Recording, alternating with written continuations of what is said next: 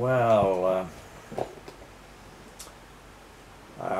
good afternoon, everybody. I'm just going to make a few more comments on a subject that I know I've covered some of, more than once actually, but I feel that there's a need for discussing this subject again, let's say, perhaps in somewhat more fresh light.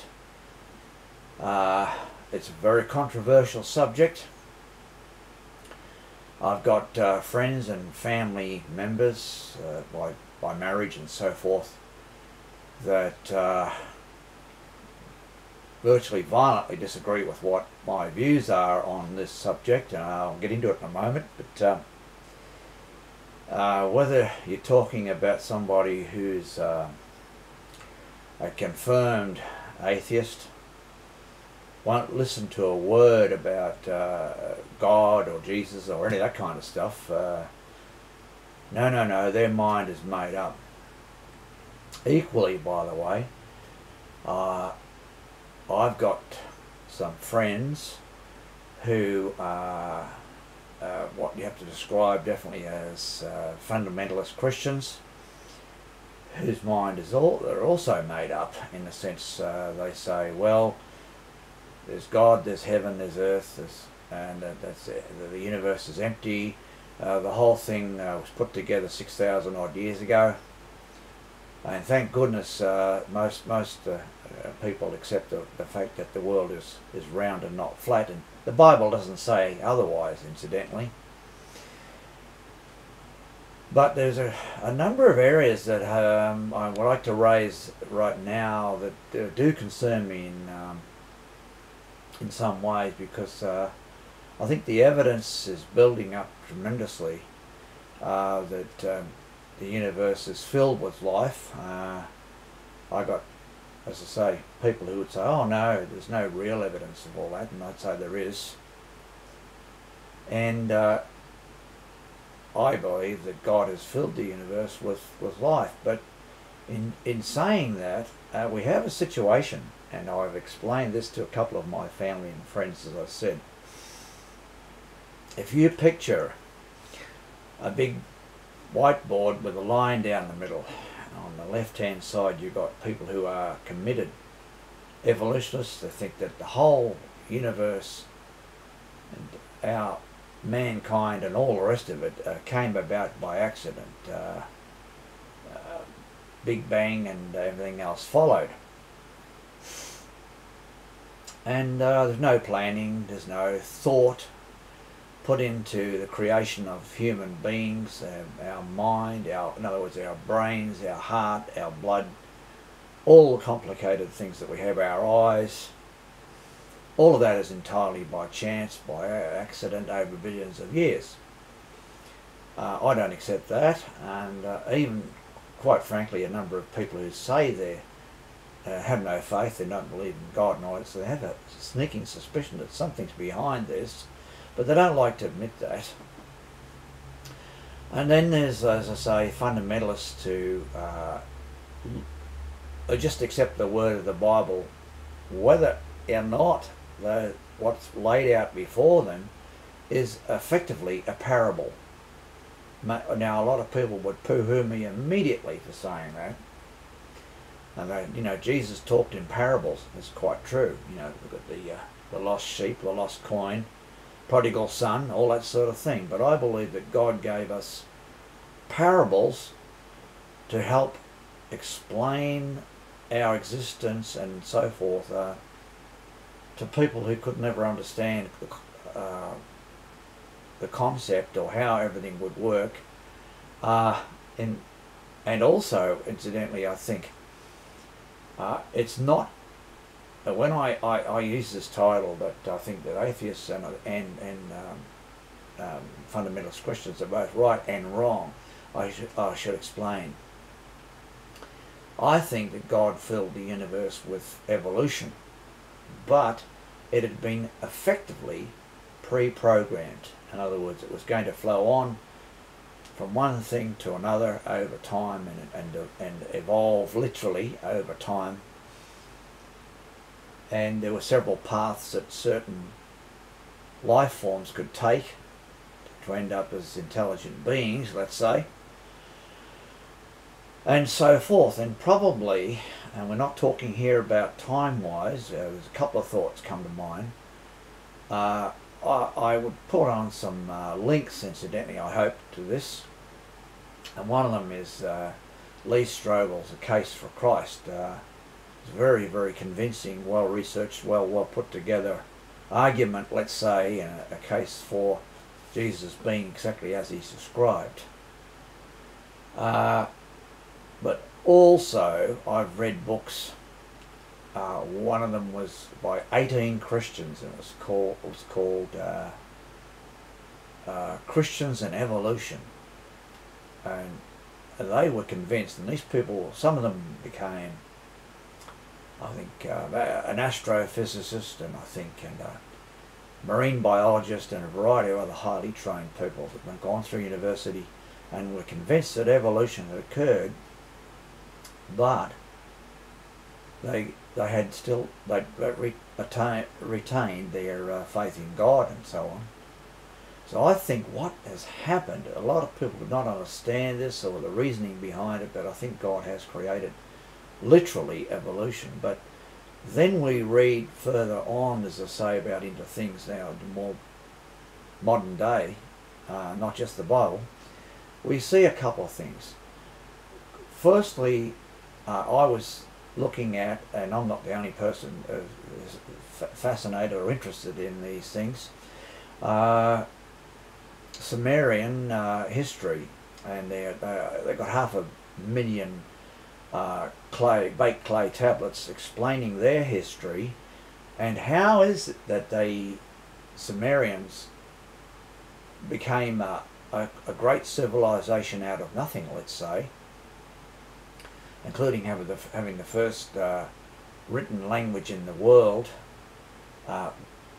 extremely complex mathematics, astronomy, and much more, school systems, legal systems, medicine, to the point where the examination of skulls from that period indicate that some sort of surgery, probably a laser surgery or something's been done, and people have had brain surgery, which is extraordinary, but the evidence points directly to that.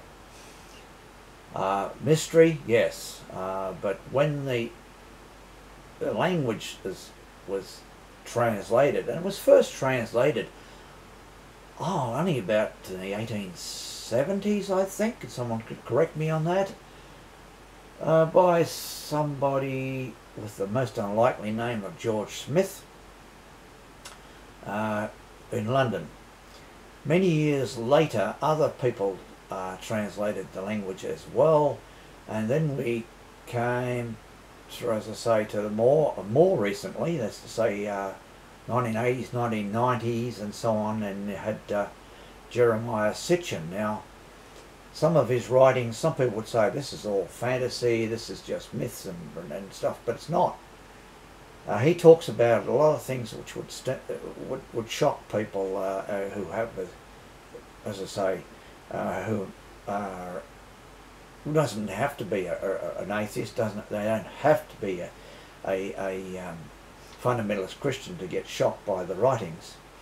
But basically, the story is that the Anunnaki, who came from this planet, and the scientists right now, by the way, are searching for this planet that is on I call it an elliptical orbit, a long elliptical orbit passes through our solar system every 3,600 years, and they have been interacting with Earth for thousands of years. They say, for example, in the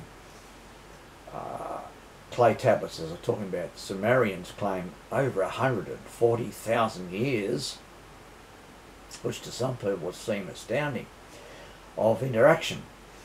Long story about why and how and the whole thing, but it's there, and they're saying, well, every, as I say, 3,600 years the planet comes back into the solar system, passes through, and the people from there have a interaction with Earth. Now, some people would say straight away, oh, nonsense, fantasy, science fiction.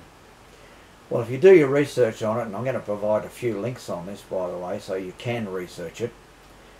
I would appreciate it if people would research it, in fact. And then they would perhaps conclude that there's some truth in what I'm saying here. Now, on another related matter, I've ordered a couple of books. I don't know whether I can get them through the Ipswich Library, but if I can't, there are a couple of good books on the giants of the earth, and now people would scoff again who are atheists. It's only in the Bible. This Goliath, and these giants are in the earth, as it says on Genesis 6. Well, they were. And Goliath wasn't 7 or 8 feet tall. He was like 13 feet tall. And then we fast forward into the American Indians, and they had said that they had fought these people, these giants. And by the way, anyone who's heard of Buffalo Bill, let's just say Bill Cody, ought to look it up. He describes, and he had a party including a doctor who visited these Indians, were shown the bones of giants. Put their hand on them, picked them up. This is all recorded. This was in about the 1870s, I think. And he wrote an autobiography, I believe it was published in 1904. So it's a cross-reference type of thing for you to look at. If you doubt what I'm saying, look into it a bit more. Once again, as I said, I'll provide a couple of links. So I am saying that those people who say that everything happened by accident and it's all entirely evolution and there's no God and all that, they're wrong. And those fundamentalist Christians who say, the evolution never existed and God created Adam and Eve and all the animals and so on, as is indicated in the Bible, I believe they're wrong. I believe it's as I say, provided by God for us to try and understand how we came about. And we get to things like the ark, and some people say, I've got a friend, John Edwards, and he's not alone. Says, the whole world was flooded, and then the ark, Noah built the ark, and so on, 2 by 2, put all the animals on the ark, and eventually it came to rest on Mount Ararat, and he and his wife and three sons and 3 daughters-in-law created everything after that, the world.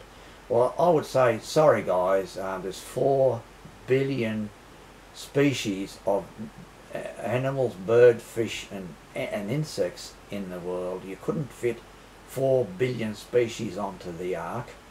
And how do you get what about the Australian kangaroos and koalas and all of that? Then you've got this problem that if that flooded the whole world was flooded, and you only had those people left, how did they create African tribes and Chinese and other races around the world out of only three men and 3 wives? So sorry to have to come across as being negative on that, but that's just a fact.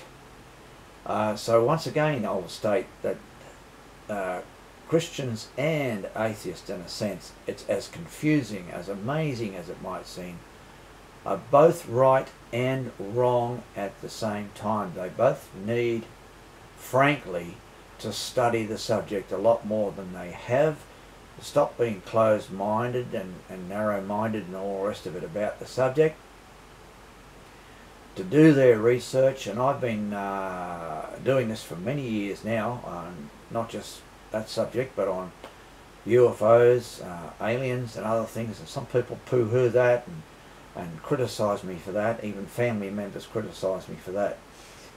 But I'm saying that they all exist, and there are too many species of them to be purely evolved, because even evolutionists say, evolution was it was a miracle. Yeah, they've met the life is a miracle. It all happened by accident, but it's a 1 in a trillion chance. And if you've got 10 trillion stars in this galaxy, that means you've got 10 planets in the entire galaxy that have intelligent life on them. But Sorry guys, but I think there's a lot more than that. There could be hundreds, if not thousands, of planets in this galaxy that have intelligent life on them. So I'm making these statements. Here we are, as I say, 19th of February 2020, and you can please yourself. I'd like to hear from anyone in a polite and civil manner, but I welcome comments or questions, and I'd like you to have a look at the links that I'm going to provide. So thank you for viewing.